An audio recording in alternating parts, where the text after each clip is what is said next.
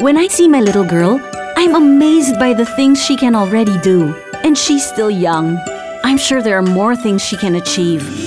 That's why each day, I work hard to bring out the best in her, with only the best advice.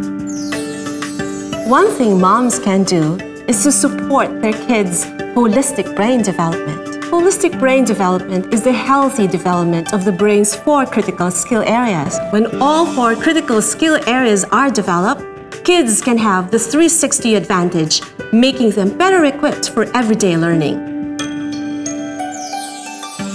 Reading through expert articles on holistic brain development, I found out that nutrition counts for our kids.